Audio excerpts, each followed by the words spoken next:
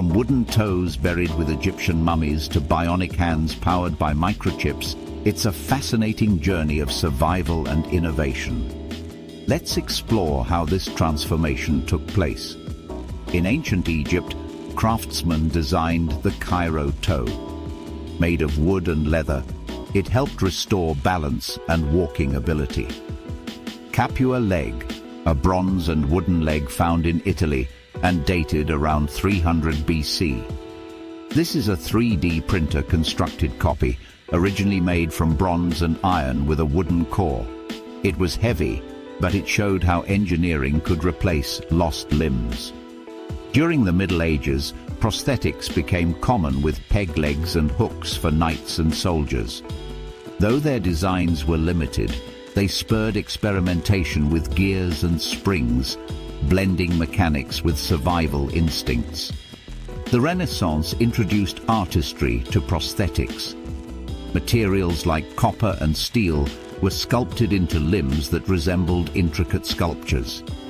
They became symbols of both craftsmanship and necessity.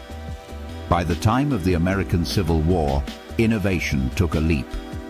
The cosmetic rubber hand emerged, featuring movable fingers and attachments. The First World War led to advancements, giving wounded soldiers tools of dignity. After World War II, prosthetics returned to wood and leather, though they were heavy and difficult to maintain. Still, they provided veterans a chance to live semi-normally again, carrying on. In the later 20th century, new materials transformed these devices.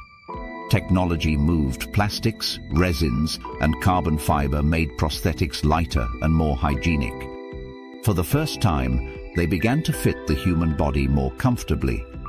By the 21st century, we saw the rise of superhuman capabilities.